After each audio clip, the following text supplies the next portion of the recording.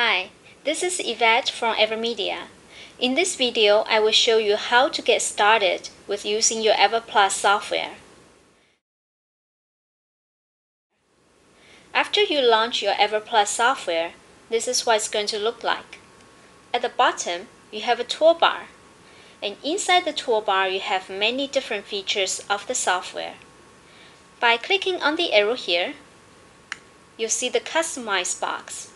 You can drag and drop the feature icons to customize your toolbar.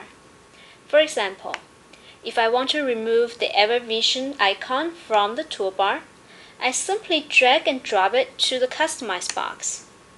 And if I want to add back the icon, I simply drag and drop it back in. I can also rearrange the order of the icons in the toolbar by using the drag and drop techniques. On the left-hand side of the page is the Options panel. As you click on different feature icons in the toolbar, you'll notice that the icons change accordingly in the Options panel. When you mouse over the top section of this page, you'll find the Docking menu bar.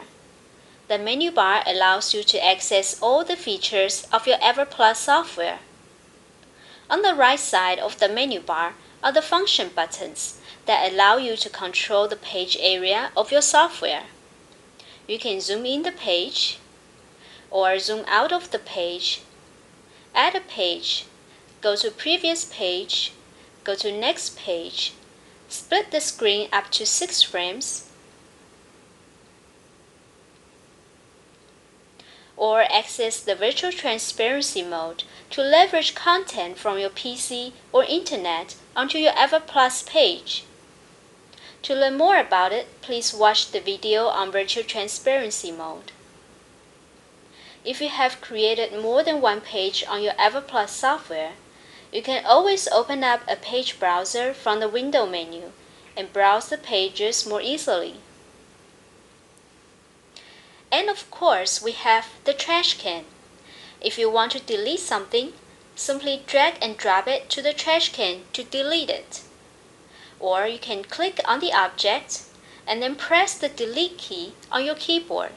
If you don't like where the trash can is positioned, you can always move it elsewhere.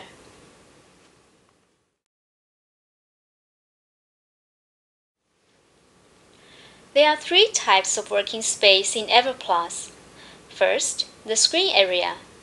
If you do an AVer screen capture or AVer recording, then this is the area that will be captured or recorded. You can learn more about the capturing and recording features in another video.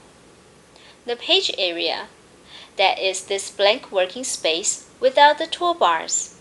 You can extend your page area by clicking on the arrow here and here, and then you'll have unlimited space to work on. And the AVer video area if your PC is connected to an AVer visualizer. Now you know the basics. You can start with using the AVer software.